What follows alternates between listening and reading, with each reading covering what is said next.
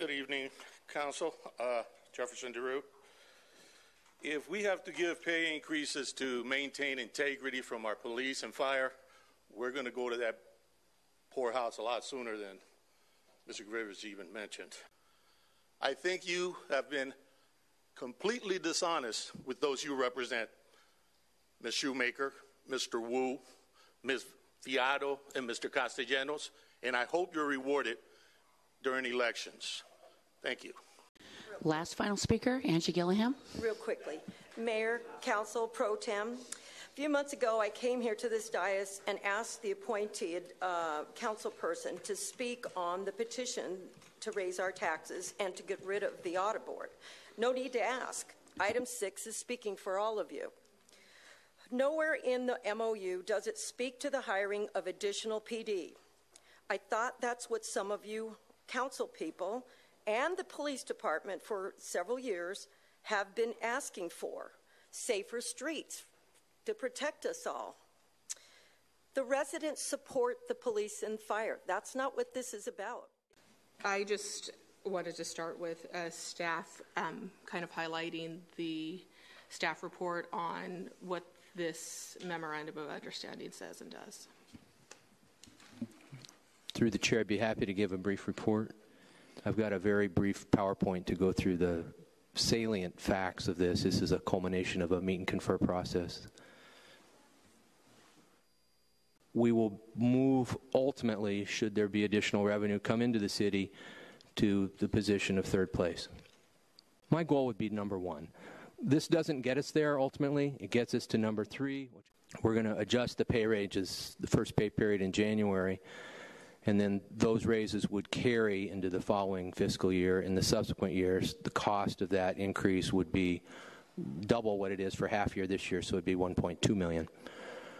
It also does some things if we get additional revenue in excess of $4 million.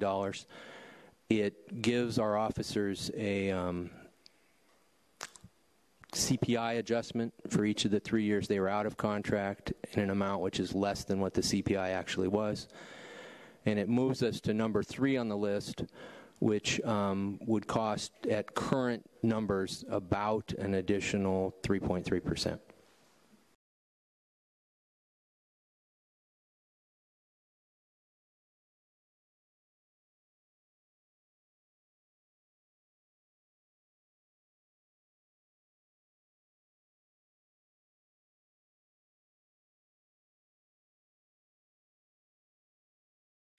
Final point, this is a way to reward and thank our officers who keep us safe.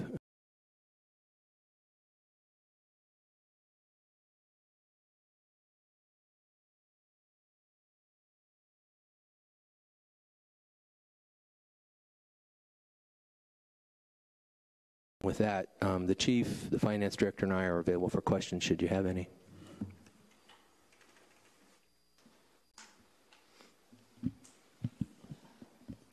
Does the $600,000, where is that calculation coming from? What does it include?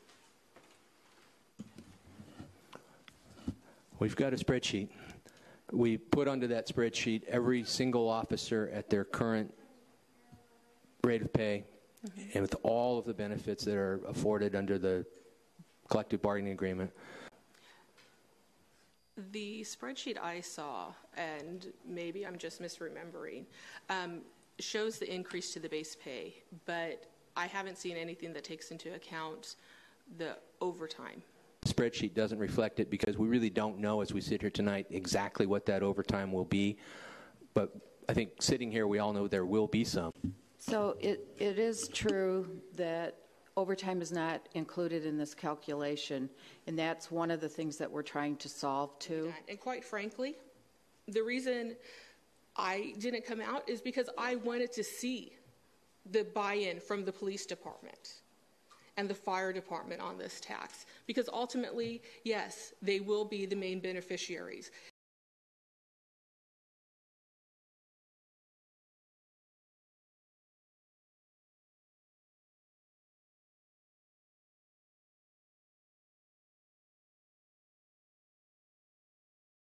You deserve this raise, but we do not have the money to support it right now.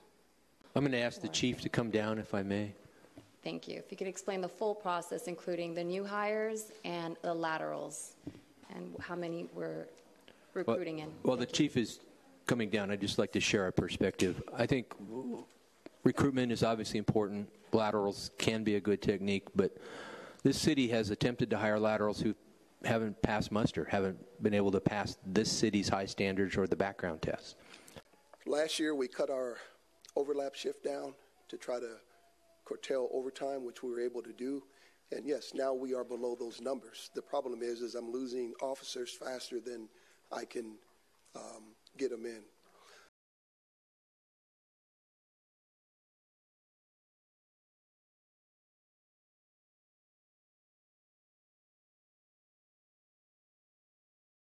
So the process is very difficult. So we'll get, just to put it in perspective, we'll have a testing process where 106 applicants will say, hey, I want a job. We'll put the testing out and maybe 50 will show up. And the reason is because these applicants that put in for jobs, they're putting in for jobs all over the county. And so when everyone's throwing the test, they just go wherever they feel that they want to work.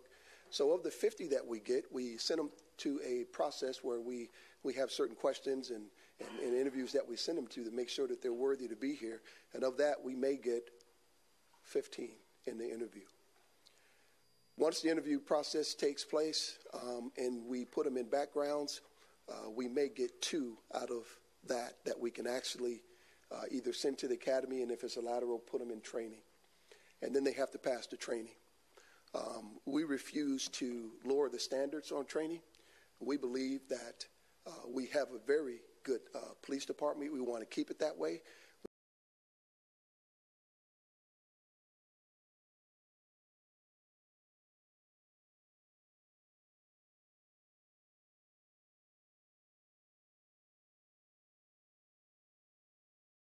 We do have, I think someone mentioned, we do have a few bodies that are in the process.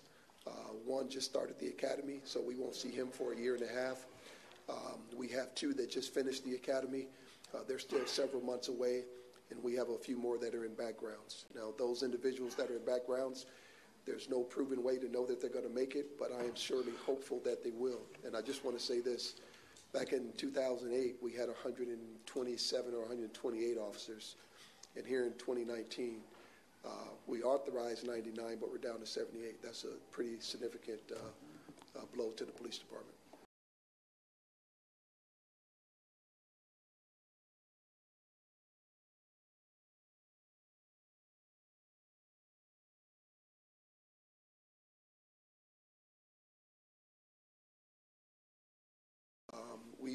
We have a very good culture here. These guys are out recruiting like crazy. We can get the officers in and get them trained up. I could not stand here today and tell you that by January we're going to have 5+ officers.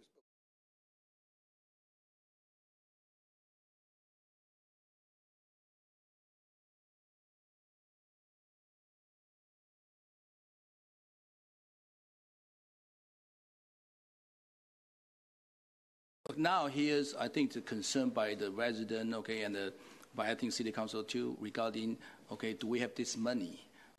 My tradition, my goal would be to have a budget with an operating margin of 5%.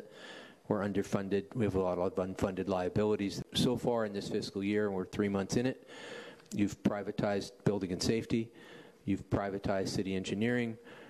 We're quickly going to be in front of the Audit and Finance Committee with updated numbers for pension obligation bonds because we're carrying $185 million worth of unfunded liability at 7% at CalPERS.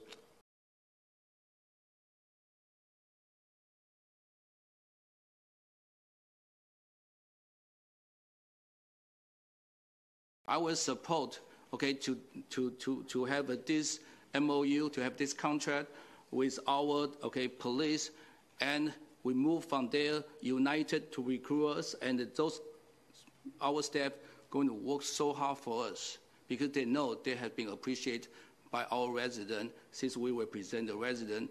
But if we can't show our police officers that we care about them, that we want to make it worthwhile for them, And the only way we can do that is by being able to afford them the living that they need to make. So, and this is one way for me to say thank you. I'm taking a leap of faith that we will have the finances to support this. Tonight, I will be supporting this.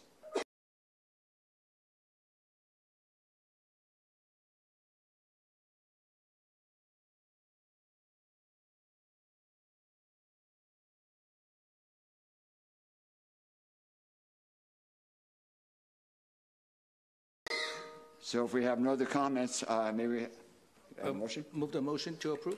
And I want to second it. So we have a motion and a second. We have roll call, please. Councilman Castellanos? Aye. Councilwoman Lopez-Viado? Aye. Councilmember Shoemaker? No. Mayor Pro Tem Wu? Aye. Mayor Johnson? Aye. Passes 4-1. West Covina, the city where you pay a whole lot more to get a whole lot less.